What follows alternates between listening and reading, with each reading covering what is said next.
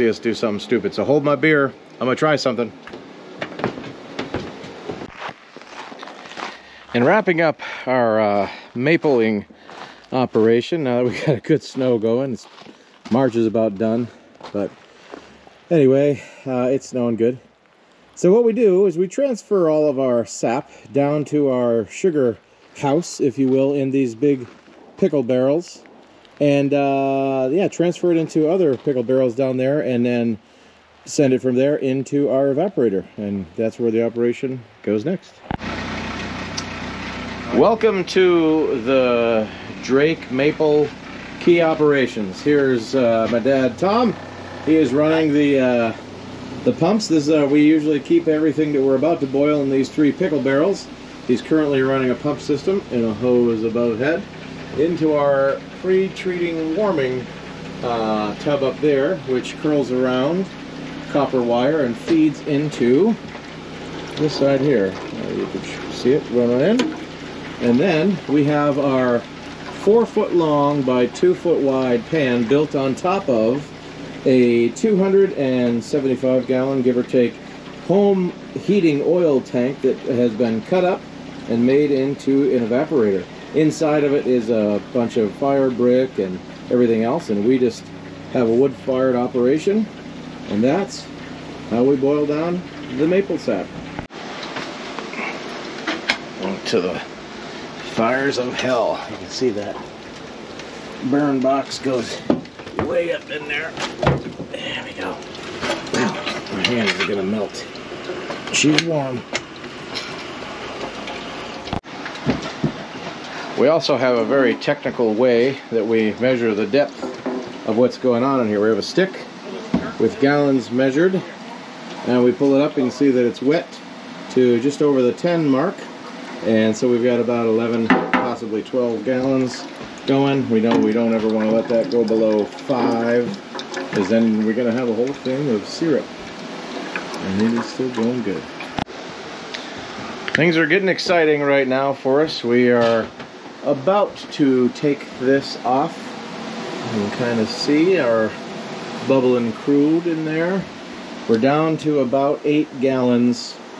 And on this size pan, what we like to do is get it close to 5. And so the plan is, because if we try to take it off of this spout here to finish, run the risk of not being able to get this down heat quick enough, and it would burn the stuff remaining in there into the pan and then make maple candy when we're not trying to. So, got a couple of big old ash logs here, and a few of these kettles that we're going to be putting it into.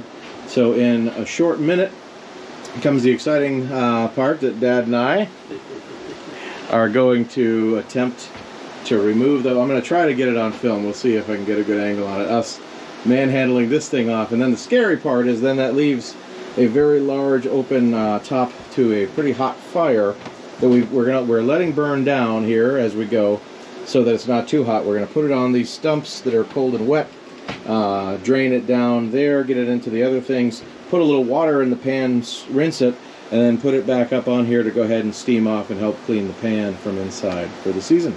We'll see how it goes. Okay, we've waited as long. We've stood all we can stand, and we can't stand no more. We're going to try to lift it off here. I don't know if this is going to get a whole angle, but you might hopefully not see us do something stupid. So hold my beer. I'm going to try something.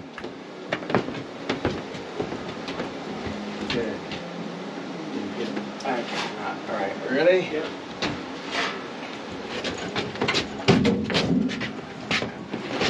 Whoa, all right. All steamed up. Come on in, Aaron. You want to go a little further? That's about it. Okay. Okay. I can't see. Rescue the gasket. All right.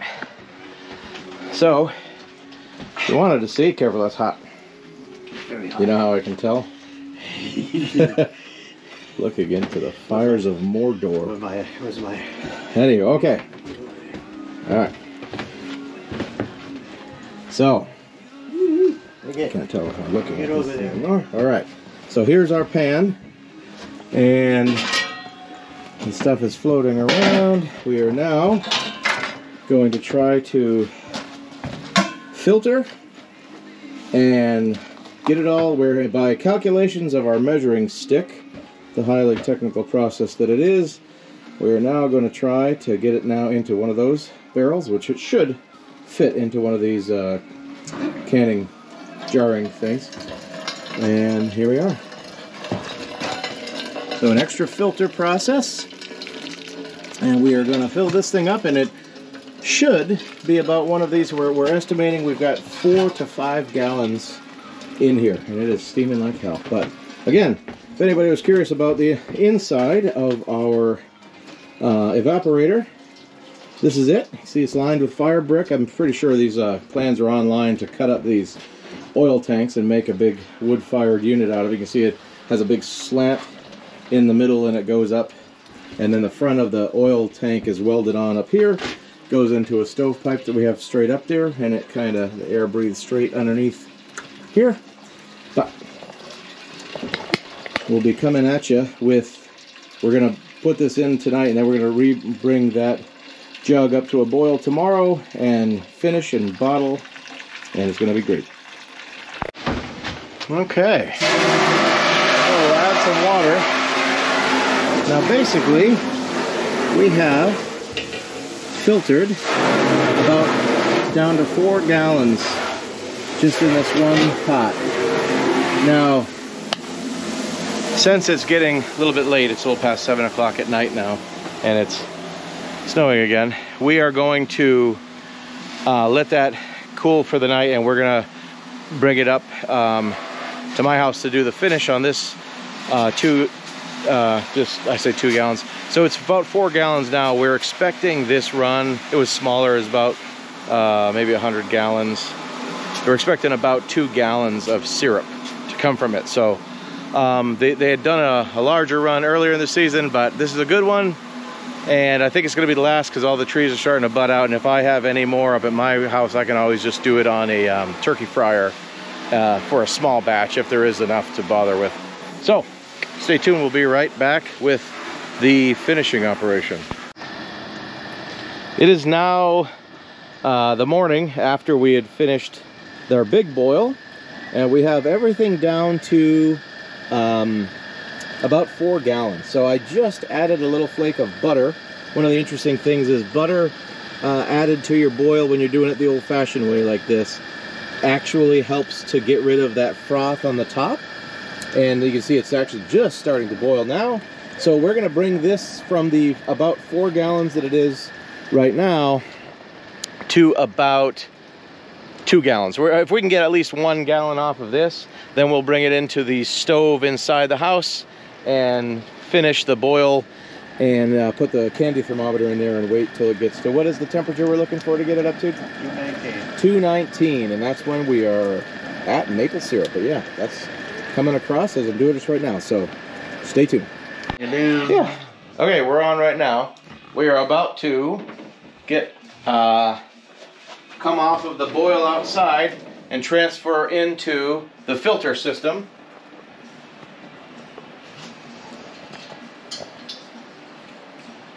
This is not syrup yet. It is getting close, so we're going to pass it through the filter. All right, we're about to get loud with the vacuum.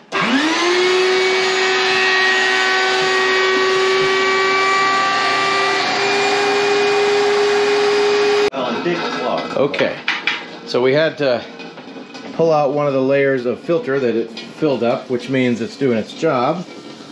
So now we are straining it back, and we're going to guesstimate about another half a gallon to go ahead and... I like to put it on a tilt.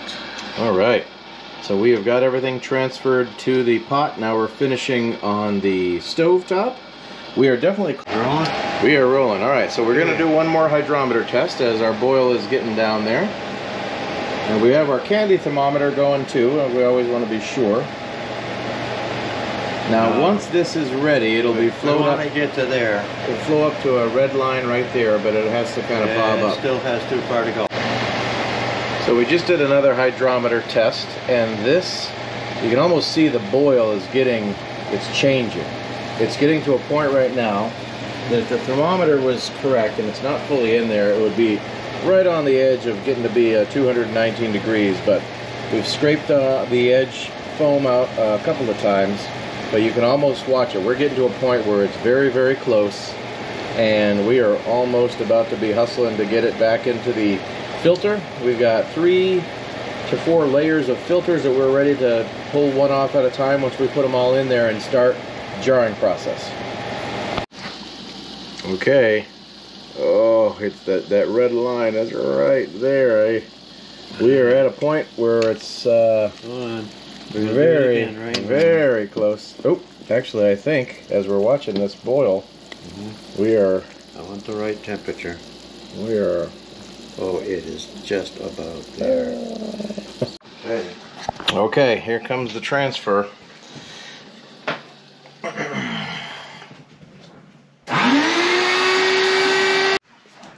Okay. So now we have super hot. You want gloves? Oh yeah, probably a good idea. Let me have one at least to put on below. It's gonna get hot. Yeah. And that is pure New Hampshire maple syrup coming out of our spout. We're hoping to fill at least, well, we're hoping for 8 of these jars. That would give us about 2 gallons of yield, but you know, every time we move it from here to there, we lose a little bit, but it's still good looking stuff. Look at that. You can hold it up to the sun here in just a second. And okay, final count. Those 6 are filled and flipped, and this stuff's hot, and then 1. So we have a little bit over 1.5 gallons, not quite 2 gallons. So we were hoping for a little bit more yield than that, but that's all right. This is really, really good stuff, and it's poured into the jars, flipped over so that those jars can properly seal. They're just regular ball jars, and basically 4 of these quart jars is about 1 gallon, give or take. And yeah, that's what we get. So thanks for joining us, everybody. And this was our second round of the season. And stick with us and get outside, get your hands dirty, and we'll see you in the next one.